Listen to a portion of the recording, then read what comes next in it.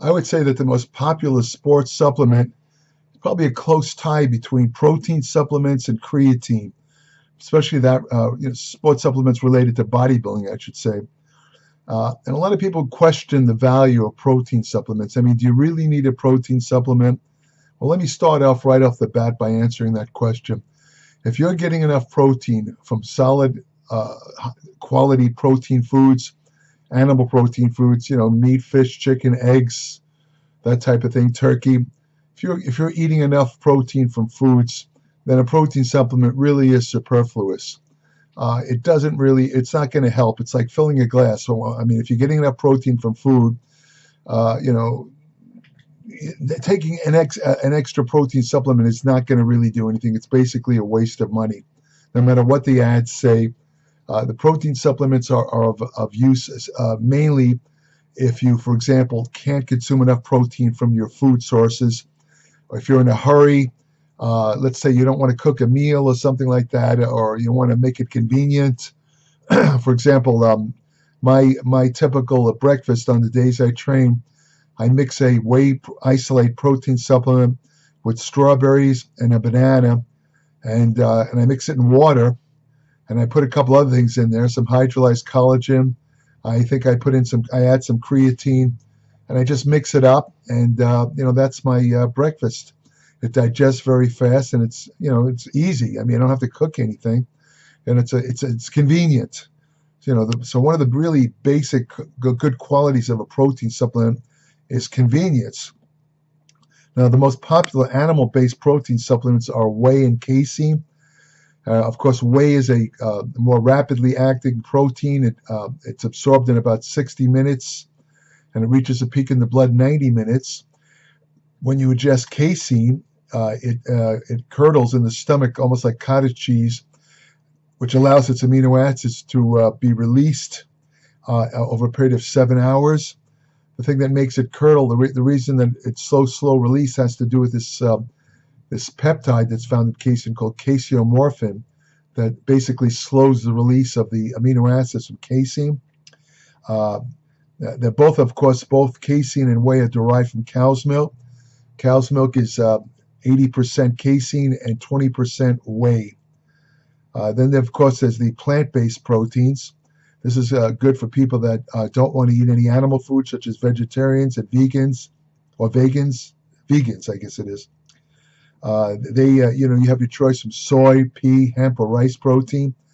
They're they're not quite as good as the animal-based proteins like whey and casein. However, if you double the dose, for example, if you take, let's say, 2 scoops of the hemp or rice protein, it usually gives you about the same amount of amino acids, including essential amino acids, as found in 1 scoop of whey.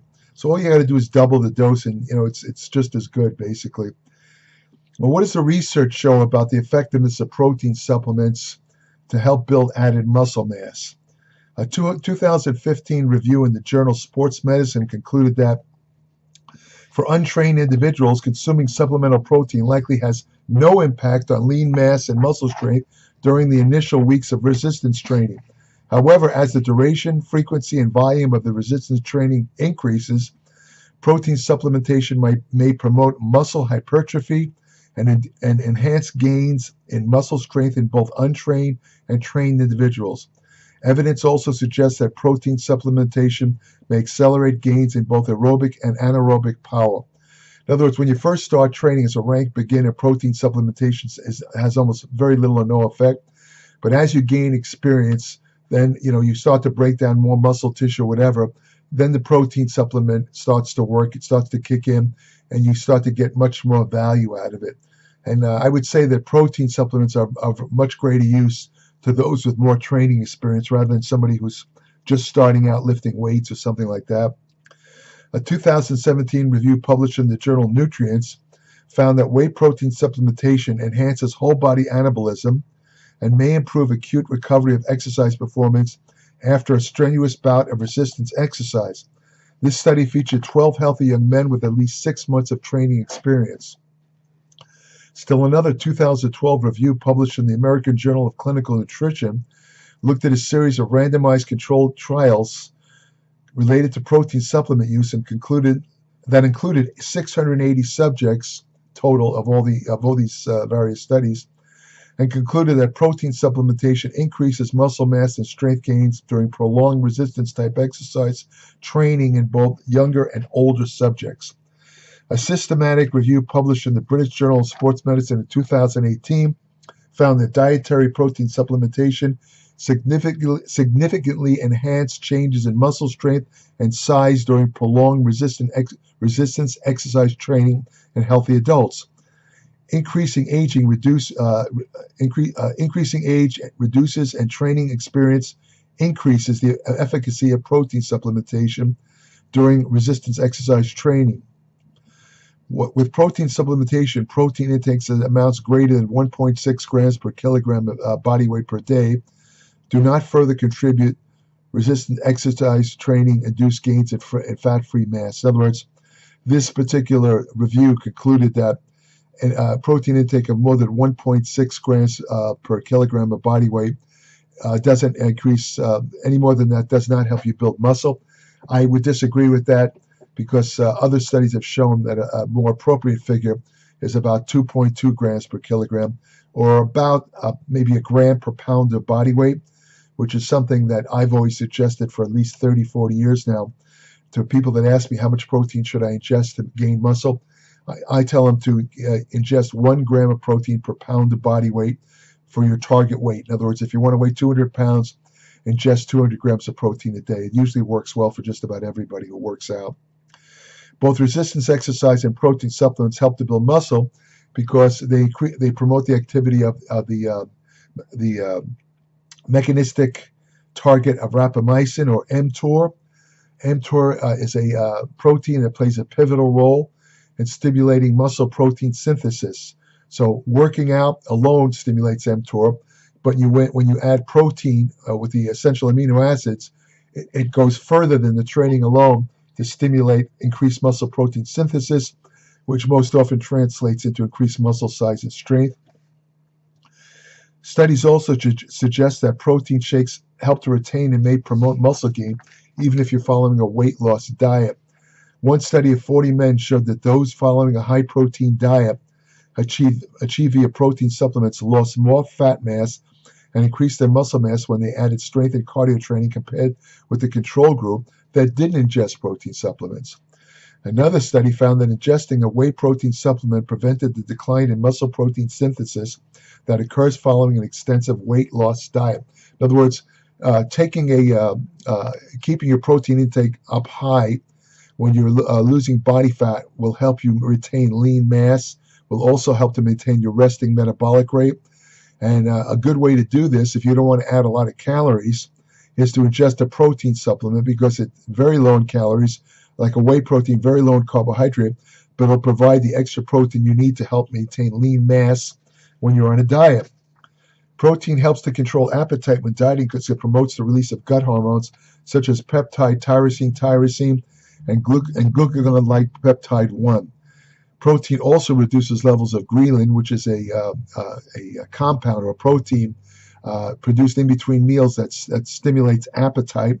Ghrelin is the most hunger-stimulating substance produced in the body, and when you eat protein or take a protein supplement, it reduces the release of ghrelin, or it lowers its level, so you're not as hungry, which makes it easier to maintain a diet.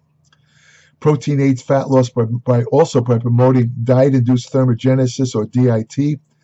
DIT indicates the amount of energy needed to metabolize each nutrient relative to the number of calories ingested. In other words, protein takes more calories to metabolize itself compared to fat or protein. The values for protein range from 15 to 30% in contrast to 5 to 10% for carbs, and only 0 to 3% for fat. Protein, again, requires a lot of calories just to be metabolized. That's one way it helps you to lose body fat. Also, high-protein diets stimulate gluconeogenesis, which is the process of producing glucose from protein, fats, in the absence of carbs, which is believed to burn extra calories in the process. One study of 10 healthy men reported a higher energy expenditure in a high-protein diet compared with the control condition, determining that 42% of that increase was due to gluconeogenesis. Gluconeogenesis is also the key to why, following a low-carbohydrate diet, that features a high protein component will not cause you to lose muscle, because any excess protein that's consumed on a low carb diet undergoes the amino acids undergo gluconeogenesis, which provides a form of glucose. So, in other words, you won't lose muscle because your body is still producing glucose from the excess protein, and your brain and your nervous system are getting the glucose it needs. High protein diets are known to promote fat oxidation and fat loss. Evidence suggests that increasing your protein intake from high quality sources, such as protein shakes, may be associated with fat loss from your midsection, also called visceral or abdominal fat. The visceral or deep-lying abdominal fat is considered by far the most dangerous body fat, because what happens is visceral fat is constantly being released, and it travels through what they call a portal blood system to your liver. And in the liver, it's converted to things like saturated fat. It promotes cholesterol. It promotes cholesterol synthesis, I should say. It promotes insulin resistance. It helps to promote the onset of type 2 diabetes, et cetera, et cetera. So anything that helps to reduce visceral fat is really good for your health.